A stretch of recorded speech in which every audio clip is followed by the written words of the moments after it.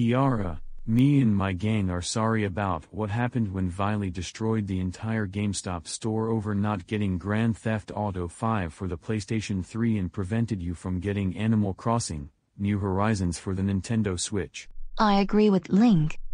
Violy will only be allowed to play Pokemon, Digimon, Yu-Gi-Oh!, Five Nights at Freddy's, The Legend of Zelda and Fire Emblem games and Wii, the Sailor Scouts, Inuyasha, Kagome, Naruto Uzumaki and his team, Izuku Midori and his team, Tanjiro Kamado, the RWBY team and the Fire Emblem protagonists will pick her up for Titanic later on.